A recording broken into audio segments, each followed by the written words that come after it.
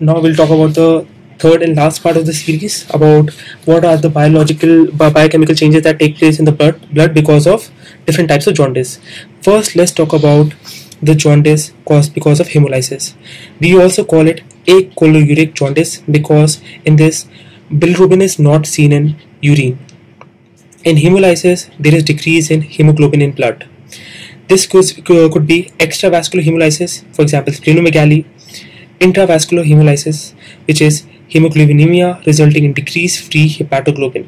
That is because there is so much of hemoglobin being formed that the capacity of hemoglobin to bind with hepatoglobin is reduced. Means like most of the hepatoglobin has been consumed, so hemoglobin freely roams in the blood. Now, what is the function of hepatoglobin? It is a protein which binds with hemoglobin. Now let's talk about acute and chronic cases of intravascular hemolysis. First is your acute tubular necrosis, hemoglobinuria, and in acute intravascular hemolysis, there is presence of hemoglobin cast in the urine. In chronic intravascular hemolysis, there is hemoglobinuria, there is hemosideruria, that is hemosiderin is present in a lot of hemosiderin is present in the PCT, is coming to the PCT and then being excreted in the urine. Here the RBC count decreases because of hemolysis. RBC count decreases. Now total bilirubin present in blood increases. Now the unconjugated bilirubin is far increased than conjugated bilirubin. Actually, conjugated bilirubin remains normal because the enzyme present in the liver are doing the job to maximal capacity. So conjugated bilirubin remains normal, but unconjugated bilirubin increases a lot, but it does not exceed 5 to 6 milligram per deciliter. Usually in this case, because there is no much increase from more than 5 to 6 milligram per deciliter, it is this presence of mild jaundice. But an important clinical point that you should remember is, if there is more than 6 milligram per deciliter of bilirubin in blood, then there must be liver damage also. Very important clinical point. If less than 6 milligram per deciliter, then it is because of hemolysis, excessive hemolysis, but more than 6 milligram per deciliter, it is because of liver damage. Now let's talk about what happens in reticulocyte. Because of decreased amount of RBC, more production of reticulocyte occurs in the bone, so there is increased amount of reticulocyte count. There is macrocystosis, that is large new RBC, because RBCs are being transported into blood without their full maturation, so they are large in size. There is polychromasia, that is RBCs are present with the blue tinge because some RNA residues which stain blue are also present in the RBC. There is increased the AST and ALT levels are normal. We'll talk about what is AST, what is ALT, but for now just remember AST and ALT levels are normal. 5-alkaline phosphatase, gamma glutamine transferase, and 5-nucleotidase are normal. We'll talk about this also. The ninth point, which is important, is stercobilin level increases because of increased amount of conjugation done by the liver, and there is presence of dark stools. Because of increased stercobilin level. Prothrombin time is normal, and serum albumin is normal because liver secretes protein which are important, responsible for healing up tissue and clotting. It forms clotting factors. So liver is functioning properly. Therefore, because of which prothrombin time is normal, and liver also forms albumin. So there is proper albumin formation. So albumin level also remains normal. Now, two more important points is that your urinary bilirubin is absent. Urinary bilirubin is absent because conjugated bilirubin is not entering into your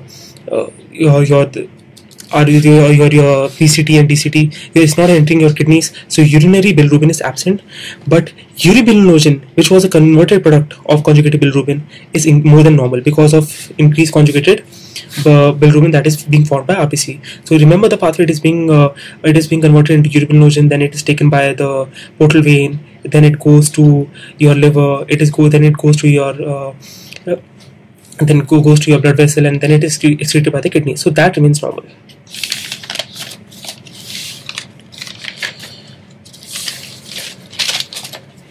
Now let's talk about various enzymes that we just highlighted. Now AST is aspartate transferase and ALT is alanine transferase. These are markers of hepatocellular injury. If ALT is increased, okay, ALT is more specific for liver diseases, and AST, AST, that is your aspartate transferase, is more specific for your heart. If if AST and ALT are more than 10 times normal value, then it means there is acute hepatocellular necrosis. Now let's talk about important enzyme for your extrahepatic or intrahepatic obstruction. The enzymes that are released when there is damage to canaliculi or extrahepatic biliary apparatus are alkaline phosphatase, there is glutamine transferase, and there is 5-nucleotidase. These are the markers for a canalicular obstruction or injury. If only gamma glutamine transferase is high, this is a very important clinical point. That means the person takes a lot of alcohol. Now, if the liver is damaged, I told you that there will be increased prothrombin time, there will be loss of albumin. So let's talk about that. If there is prolonged prothrombin time, it is a marker of synthetic failure of liver. That means there must be some damage to the liver. Now there are two markers for synthetic failure of liver, that is for short term and for long term. For short term, that is prothrombin time, and for long term, that is serum albumin.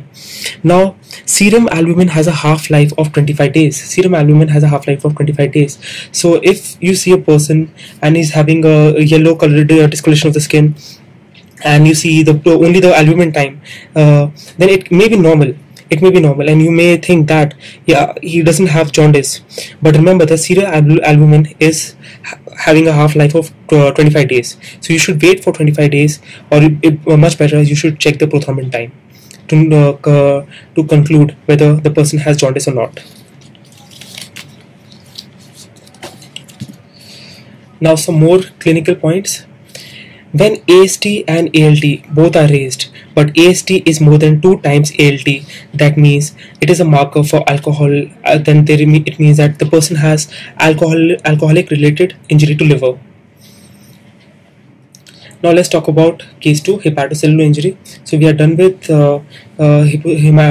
hemolysis. Now we talk about hepatocellular injury. In this, there is no feature of excessive hemolysis. There is no feature of erythropoiesis. Total bilirubin increases. Unconjugated bilirubin increases mild, and conjugated bilirubin increases more. This is because when I'll tell you why. Because unconjugated bilirubin is high because there is decreased efficiency by liver cells to convert unconjugated bilirubin into conjugated bilirubin, and conjugated bilirubin is high. This is because when there is hepatocellular injury, the hepatocytes inflame and they block their canaliculi. They block the canaliculi, because of which conjugated bilirubin spills into blood. Here AST and ALT are highly increased. These are the main markers of hepatocellular injury. If these are high, then for sure there is some damage to your liver. Now in this case, prothrombin time is prolonged because it is not being able to form all those clotting factors properly, because of which there is increased prothrombin time, because of which there is decreased clotting of your blood. Albumin is normal in case of acute hepatocellular injury, because I just told you that it has a lifespan of 25 days, half lifespan of 25 days. So for at least 25 days, you will see normal albumin levels. Now there is slight increase in 5-alkaline phosphatase, gamma glutamine transferase, and 5-nucleotidase because of minor blockage of bile canaliculi present inside the liver.